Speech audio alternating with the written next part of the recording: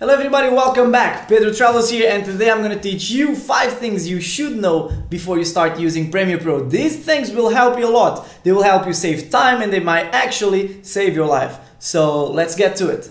Now that we're here, the first thing that'll save you tons of time is the autosave function. You might think, nah, it's just autosave, but this is the only thing you can hold on when something bad happens. Like if the power goes down at your house or somebody runs by the power cable, or even if Premiere Pro might stop working just out of nothing. So just go to Edit, Preferences, and Autosave. A box will pop up and I'll advise you to choose Automatically Save every 5 minutes. If something goes wrong, you only lose 5 minutes of your work, because usually Premiere Pro has the autosave set up to 20 minutes by default. And 20 minutes, it's a lot to lose. And now that we are already here, there's another thing that will help you a lot, which is here at Media Cache.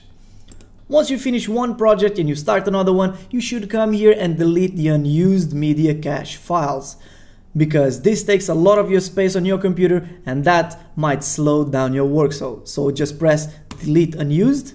It'll take a while. That'll make your computer faster and easier to work with. And there you go. These 2 things will help you a lot, but this one now, it's a very simple thing that you can change when you import your footage into Premiere Pro. That will save you from getting your footage all scrambled up on the project folder. It's now about the list mode and the icon mode. So these 2 buttons here is the list view, where you have everything by list, and this one where you have everything by icons. So let's open this folder, and now I have here some footage from 1 to 11. These are a couple of videos I did on one of my previous trips, and most of the people, they use the list mode. So let's try that out. Let's grab this footage, drag it into Premiere Pro, and there you go. You have the footage from 1 to 11. But if I have the footage like this, I don't know what kind of footage it is. So what I usually do is I press the icon mode to see what kind of footage is it. But what happens when I turn from list mode to icon mode is that everything gets screwed up. So it's 6, 8, 2, 11, 10, 5, 7, 3. It gets all screwed up. It should be 1, 2, 3, 4, 5, 6, 7 until 11. And it's only right when I use this mode. So what I advise you guys to do is to delete this. And when you import the footage, make sure that you are on icon view. So if I do it again, I go here on the folder, I import all the footage, and I have all the footage one by one in the right order. If I go to list view, they are still in the right order. The 4th thing is a shortcut that'll save you a lot of seconds while cutting your videos. And by the end, when you finish your project, this will save you a ton of time. So what you do is, I'll give you an example. Let's grab this one. Let's drag it onto the timeline. And here you go.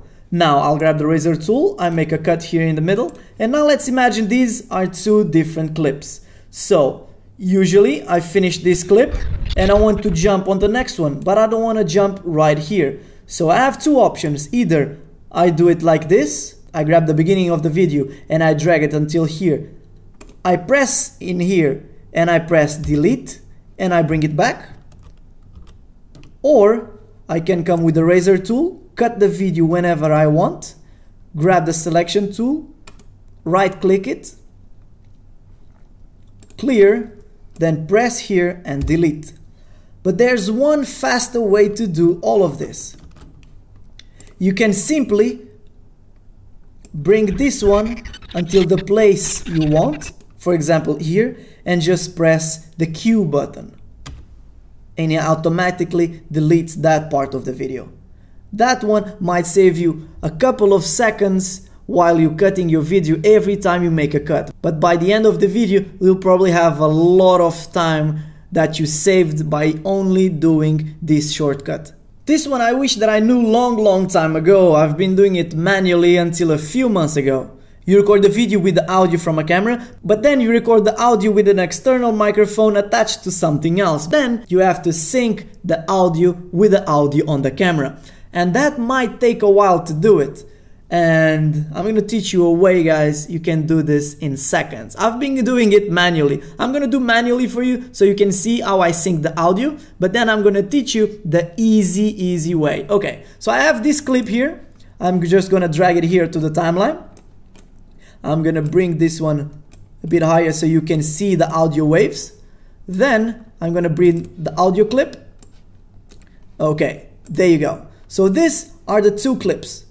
This is the video, this is the audio. What I used to do was, I used to come here, bring this one more or less on the same spot, and try to fit the waves one with each other. You know, this will take you a lot of time and a lot of testing. Let's check. I'm gonna go deeper into Premiere Pro. Let's get to it. See, you can still hear both of the audios that they are not very well synced. And the easiest way to do this is, I wish I knew this long time ago. You just select everything, right click, and then synchronize. Then you come on this option, you just select audio and press OK. It'll take you some time. And there you go, guys. Listen. Look, but today we're gonna go deeper into Premiere Pro. Let's get to it. It's perfect. I wish I knew this long time ago.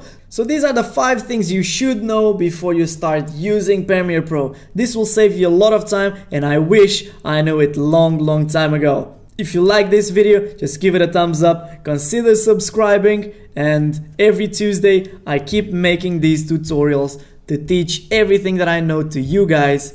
And every Thursday I keep making my travel videos, vlogs where I travel around the world and I record everything that is around me. So I'll see you guys next Tuesday.